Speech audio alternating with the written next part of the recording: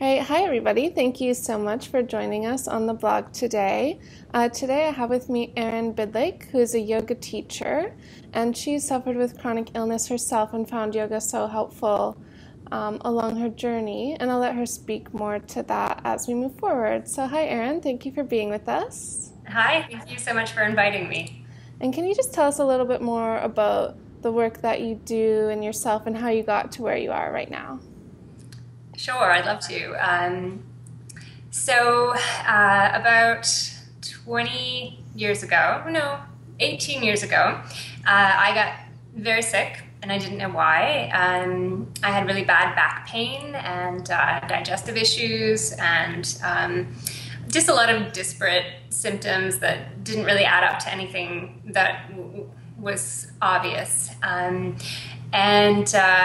I lived with chronic pain for many years. And early on during that experience, someone suggested I try yoga because I had been a very active person and I really missed being active, but I was mostly bedridden at that point. I needed something to sort of get me in my body.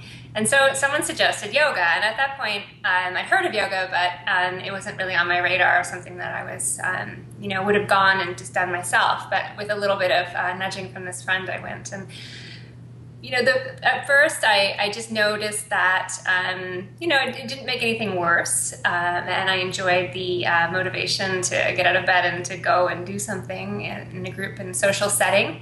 But after a while, I really found benefits starting to very subtly kind of emerge from the practice. So I found if I was feeling very depressed and I would go and practice, I felt a little uplifted afterwards. Or if I was feeling very anxious and I would go and practice, I felt a little more calm and grounded afterwards. And I really appreciated the way that the yoga was helping me with the mental, emotional aspects of my chronic pain and my chronic illness. And so I just kept doing it, and it became a big part of my life. I had to do it every day. I got to the point where if I missed a practice, I really felt it, I really missed it. And so I became quite a dedicated practitioner. Without even thinking of ever becoming a teacher, because my practice was just so focused on me and trying to get through my day as someone with chronic pain.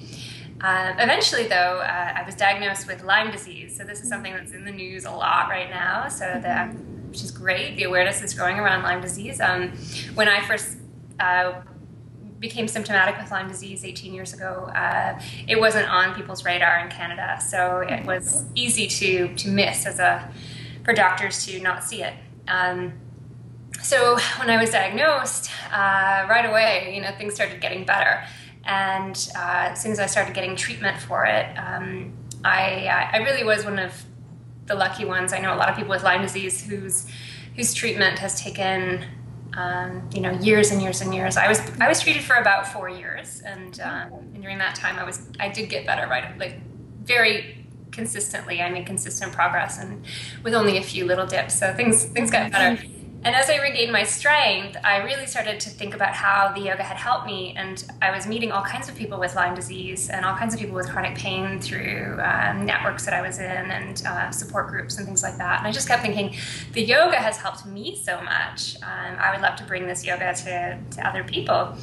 I had started to look into becoming a yoga teacher, and I took my yoga teacher training here in Ottawa, and yeah, I just started to teach and to teach my own practice. I think that's where I think people can be most useful, is when they teach out of their own practice and their own experience. So a lot of that is restorative yoga, and a lot of that is like very gentle movement, and a lot of breath work, and sort of just being with the body in whatever shape or form it is, like whether you're feeling great or not so great, the yoga has something that it can give to you on any given day. So that's sort of how I became the yoga teacher that I am today, which is I teach yoga full-time now. Not all of it is for people with chronic pain, but I do work a lot with those groups of people, and yeah, I just love it. I'm so grateful that I can do this full-time. Wow, that's amazing. And how long did it take you to get your diagnosis of Lyme disease? Gosh, okay. It took 11 years. Wow. Yeah, I think that that's something that a lot of people with chronic pain and fatigue and Lyme disease can identify with, just that emotional turmoil of not even knowing what's wrong. Exactly. Yeah. And you mentioned, so at first, that yoga, the biggest thing you noticed about it is that it just didn't make anything worse. And I identify with that a lot as well. That's how I felt at first too. It's like, oh, it's an activity I can do and it didn't make things worse. That's the best. So for you, or in your experience as a teacher, like, how long do you think it takes people to get to a point where they really start to feel a benefit other than, it didn't make things worse, so that's great? I think it depends on the person. They do. I think some people are going to feel those benefits right away, and for other people, it just takes a little longer. Which is why I always tell my students, don't just come to a class or two. Like, commit to a couple months of like a weekly practice. Do what you can do, because I feel like, especially with restorative yoga, the benefits are cumulative. So what you get from a single restorative yoga class, that's nice. You probably got a little snooze or a little relax, right? If you start to practice restorative yoga on a regular basis, you're trying to get, in restorative yoga, you're trying to get into this sort of headspace where you kind of drop out of awakeness, not quite into a sleepness, but do you know what I mean? Like into like pure relaxation. And I think the more you practice restorative yoga, the quicker you can drop into that space. So the first time you go, you might be like, a little shifty and you're on your mat and not quite sure how to set up the props quite exactly the way you like it. And so the first class you might think, oh, this felt good, it was nice, but I could kind of take it or leave it, whatever. But the more you practice, the more oh no, I have to have my props this way, or I have to have a block here, or I need a little bit of a cushion there. And you just start to know exactly how you want your prop set up, how you want your position to be. So that's a lot faster. And you're more comfortable because you know what you like and don't like, and you don't have to fiddle with it too much. And then once you're in the shape, you just drop into that headspace a lot faster. Like, it's like you just practice and you get better at getting into that place of pure restoration. So I always tell my restorative students, like, don't just come to a class. Like, even if you enjoyed it, but you're sort of in a I can take it or leave it kind of place, like, keep coming. And then, that's how you get really addicted to restorative yoga, is by having that practice. And it's cumulative. So the more you do restorative yoga, the more benefits, like, they just sort of snowball. That's been my experience. And that's the experience that some people have shared with me, the feedback I've been getting as a teacher. So I always try to encourage people to make a commitment for, 6 to 8 sessions maybe. Perfect. Yeah, that's great. And I think that's so achievable, to commit to 2 months of restorative sessions. That's great. So you have this quote on your website that I absolutely love. And you say, Buddhism teaches that pain is inevitable, but suffering is optional. And I love that so much. I think that's so true. So how did yoga help you kind of differentiate between the pain and the suffering when you were living with Lyme disease? That's a great question. And I teach on this. I think this is one of the most important things that I can pass on to my students when we talk about this kind of the more philosophical side of yoga. Really, it was I read this quote a long time ago in several years into my chronic pain. And it was like a light bulb went off. It was one of those big moments where your paradigm just shifts, and you can almost feel things rearranging in your head, like and because it was amazing when I realized that, because pain is inevitable. Pain is part of the human experience, right? We are wired. We are literally wired to feel pain, and that's for a lot of good reasons, right? So that if we touch the fire, we pull the hand out of the fire. Like, there's important reasons why we feel pain in our bodies, and it's an inevitable part of life that we're going to go through painful experiences of getting sick or losing people we love, growing old. Eventually, we're all going to die. That's all very inevitable. But what's optional is the suffering. And I differentiate between suffering and pain as pain is the raw feeling. It's either like a feeling like hand in the fire, or a feeling like a parent just died. It's that raw emotional feeling. But suffering is the story. So you build your stories around the pain sometimes, depending on it. So, for example, some of the stories I was telling myself when I was suffering from chronic pain, I told myself that this is it. This is the rest of my life. Like, I had been in chronic pain for several years. There was no end in sight, and I just thought, that's it. I mean, I might as well just die now, because there's nothing in life for me now, because I can't do the things I want to do. I had to drop out of school, and I can't pursue the things I was interested in, and I feel like I'm out of options. And so, what's the point of even going on like this? That was the story for myself. They say when people have chronic pain, there's three kind of false stories that they say, that it's permanent. So that was my feeling. It was permanent. That it's all pervasive, so that it touches all the aspects of your life. There's nothing that's unsullied by your chronic pain. People believe that. And the last is that it's personal. And that one also was tough for me, because I always thought, well, what have I done to deserve this? It felt like it was a personal attack on me, that I have this pain, that I had done something, I was being punished for something. These are this was what was causing my suffering, these storylines. And that was also separate from the actual physical pain that I was feeling. So I could say that, like, my back really hurts, or for a while my arms were really bad, and I couldn't do things with my arms. So my arm hurts. Like, here's an arm, and it hurts, and it's pain. I feel the pain. I feel it in my nervous system. My brain is registering pain response. Like, there's that whole thing. But separate from that, and much, much, much more difficult to live with than that, is the story I was telling myself about that, how I'd done something to deserve this pain, or I was never going to amount to anything because of this pain. That's the suffering. And so that's what when I started to in my mind, like, oh, there's a difference between these two, and one, like, is inevitable, we can't get away from it, but the other is optional. So if it's optional, and that was the big question for me, how do I opt out, right? I want to opt out of this. If it's optional, like, sign me up for the opt-out. Where's the opt-out? So that became my real work, was figuring to opt out of the suffering, the storylines. Wow, yeah, that's amazing. I think that's so important. And I think I came there as well. I had less of an aha moment and more of a very slow resistance-fueled place to get there. I don't know if you experienced this, but for me, when I was ill with chronic fatigue syndrome, I was very lucky to have a very supportive family, but there was a lot of people who just didn't really believe me. They didn't believe that chronic fatigue was real, or they didn't believe it was a thing, and they would kind of say, it's all in your head, you need to go to therapy, you're depressed. And so I had so much resistance to having any sort of mental part of my illness, because I was like, no, it's physical, it's real, I'm really feeling this fatigue and this pain in my body. And I eventually did come to the same conclusions as you, that yes, I am feeling this pain and fatigue in my body, but it's not permanent, it's not forever, this is just how it is right now.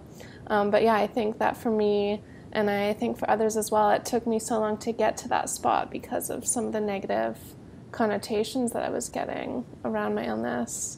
And I don't know if I would have gotten there without a yoga and meditation practice. That's great to share the story. Do you do any other kind of self-care habits or healthy activities other than yoga? I don't know if you do meditation or any other forms of exercise or follow any diet.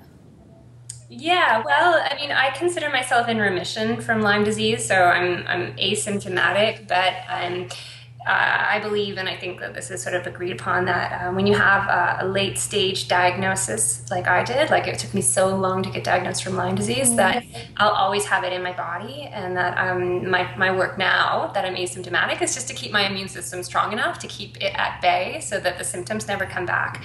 So that's always foremost in my mind. So I have to take really good care of myself, which I am better at on some days than others. Yoga is my main go-to, but I do have a meditation practice. I find that really, I just find the meditation and the yoga go hand in hand. Like when I do my home practice now, it's a lot less physical than it used to be. I mean, many fewer asana and more sitting time. Um, and in terms of other kinds of things, yeah, I ride my bike. So in the summer, I love to ride my bike. I feel so powerful and strong when I'm on my bike. So that's a really big part of how I take care of myself in the summer is just being out on my bike. And I have a really strict, careful diet, which I actually really struggle with, and I have struggled with for a long time because I've worked with so many different practitioners over the years that have given me different prescribed diets, and sometimes I feel like there's just no solid ground to stand on when it comes to nutrition. Like there's nothing that you can really say like across the board everyone agrees that this is a good thing to eat. Because I've had some practitioners say like, eat a plant-based diet. Others are saying, no, you need animal protein to heal your gut. Just different things like that. Like just like my diet has flip-flopped in so many directions so many times that I really struggle with feeding myself, but it's something that I prioritize. Yeah, I definitely understand that struggle, and it seems to be always changing. Do you find that your yoga or meditation practice has helped at all with that? Like, are you a bit more in tune with what foods your body is reacting to, or is it a bit of a mystery? Yeah, I don't know. I have a very sensitive system now, and it wasn't always like that. I pride myself in having like an iron stomach. I could eat anything, and I could, it just nothing seemed to bother me. I could just eat anything I wanted. I mean, that was decades ago, but since my whole Lyme experience and the Lyme and the yoga has really happened side by side, so who knows which is to credit or which is to blame. But I have a very sensitive system now, so yeah, like I do feel myself like I can tell right away if I've eaten something that doesn't agree with me, and I am more attuned to the kinds of things I put in my body for sure. Definitely. All right, now just a couple kind of fun questions. Yeah. So what's one thing you're able to do now that you couldn't do when you first became ill that you just absolutely love? Oh, handstands. Oh, wow. Yeah. I've been working on my handstand for a couple years now, and there was a point in my life where I couldn't use my arms. I couldn't make myself a sandwich. I couldn't wash my own hair.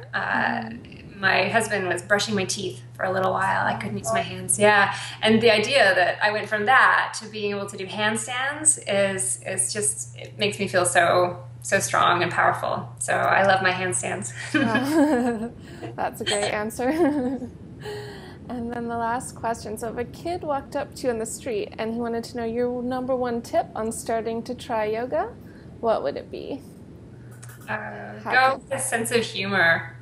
Like, have fun with it. People are so serious in yoga classes, and I'm always trying to crack jokes, and people, I get these looks back like, are you actually telling a joke in a yoga class? Am I supposed to laugh? Like, I mean, just have a sense of humor about it, and just give yourself a pat on the back just for showing up, because people are so hard on themselves sometimes when they start a yoga practice, and they're so down on how you don't know how tight you are until you start to stretch, right? And people get so down about it, thinking like, oh, like I'm so tight, and I just think that that awareness is a good thing, but it's not something it's not something that you need to feel bad about. That you're here, so stretch, have fun with it, feel your body. Yeah. Great. All right, thank you so much. So if people want to find out more about you, or they want to take one of your classes, where can they go? How can they find you? Yeah, the best way to check in with me is on my website, erinbidlake.com. My class schedule is there, and there's a contact form. They can definitely get in touch that way. And I have a blog with some entries if they want to read a little bit more about my ideas around pain being inevitable, but suffering being optional. A lot of it's right there, so they can go and dig in. Amazing. Thank you so much for talking with us today. Oh, thank you so much. Thanks.